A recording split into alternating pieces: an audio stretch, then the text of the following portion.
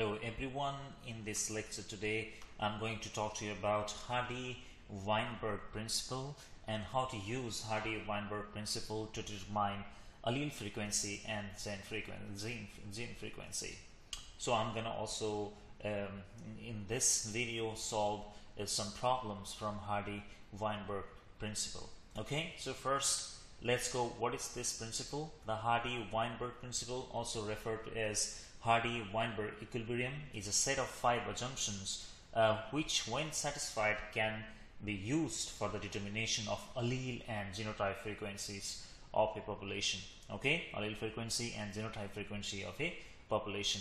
So what is the principle? The principle was discovered by Hardy and Wilhelm Weinberg in 1908 based on Gregor Mendel's law of segregation.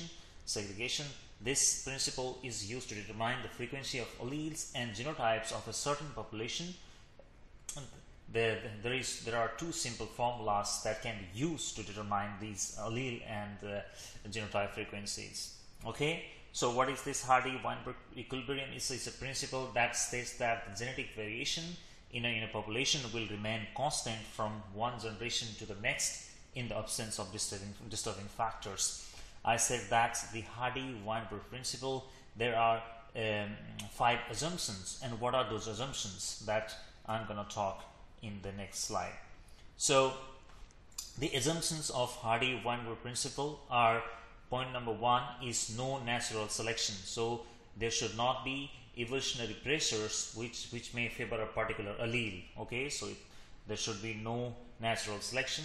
And point number 2 is there should be random mating. So each individual in a population mates randomly so that the mating with an individual carrying a particular allele is not favored. Okay, so random mating there must be. There must not be any natural selection, and there must not be any mutations. So no mutations. That means that there are no DNA mutations occurring for the alleles which may affect their function. And it should be closed population, which means that individuals within the population do not leave, or new individuals are not introduced to the population. So the population must be also closed. And the last assumption is that the population size should be large. The population is considered large enough, at best infinite, so that the major changes in the allele frequency do not cause a genetic drift. Okay, so if any of these assumptions are not satisfied, then the principle cannot be applied. Okay, so this is really important. Okay, so in the examination, in the competitive examination especially, you might be asked question like, what are, like, which one of the following is the assumption or is not the assumption of Hardy Weinberg principle, like that. So you should remember these 5 points: no natural selection, random mating, no mutations, closed population, and large population size. Okay, so these are the 5 assumptions.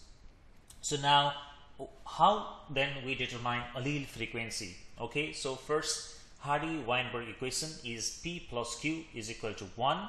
So this equation can be used to determine the frequency of alleles in a population.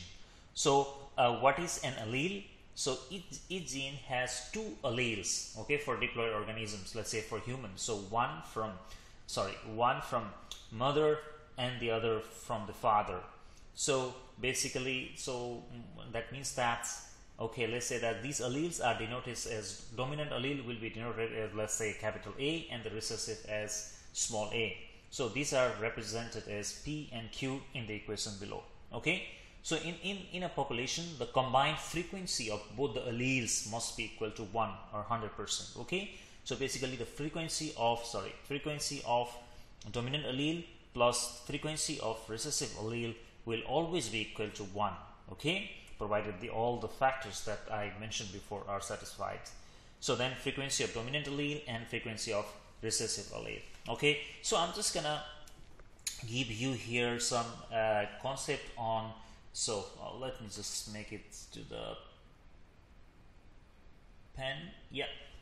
Okay, so I'm just gonna give you here some concept that I said. Okay, for, let's say that for height, okay, in each individual, let's say for, not for height, let's say that for eye color, okay, eye color, okay, for eye color we have for each individual has, you know, like two alleles. One is capital B, that is referring to brown, which is dominant one, and another is small b, which is referring to blue, which is recessive allele. So this gene for, okay, so gene for eye color, okay, eye color, right, gene for eye color, it has two alleles, okay, allele capital B referring to brown and small b referring to blue, okay.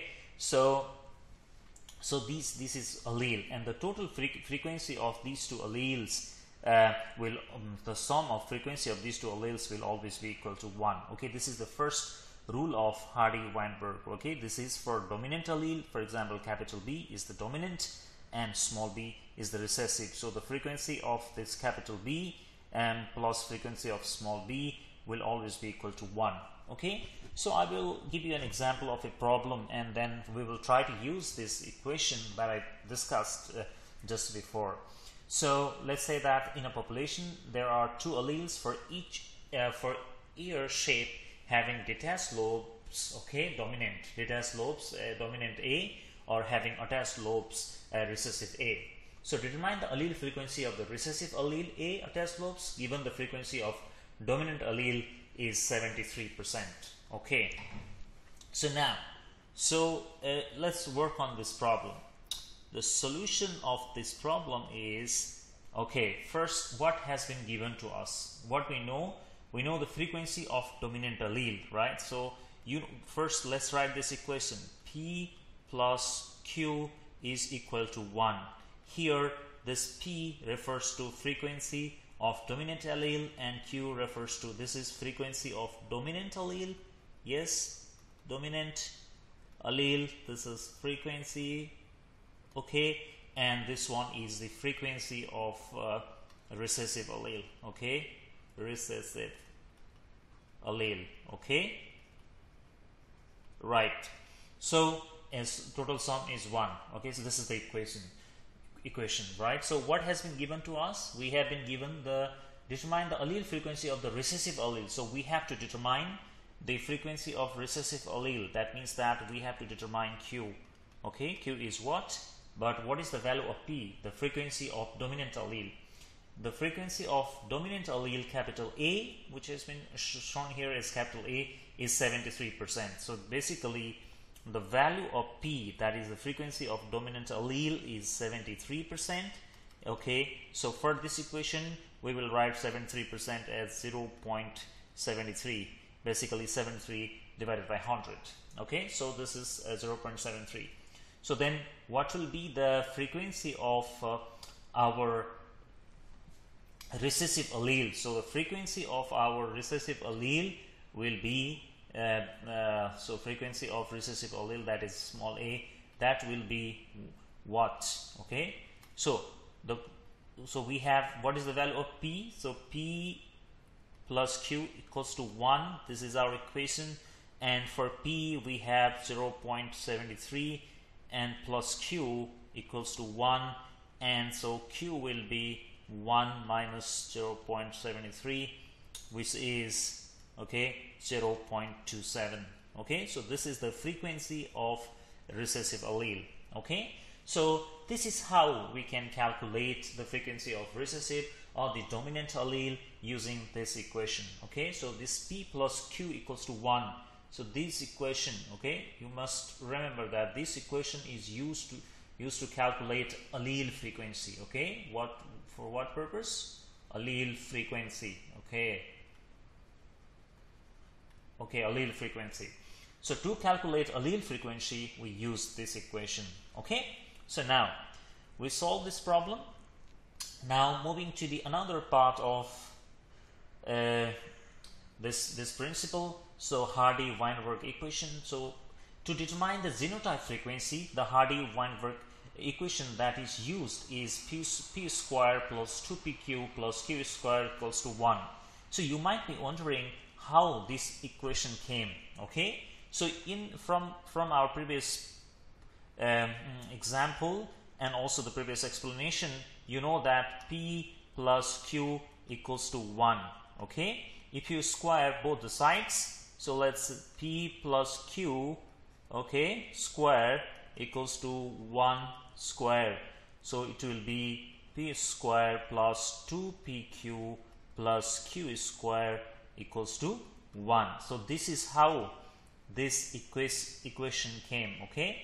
So what does this p square represents? It represents homozygous dominant genotype, okay, AA.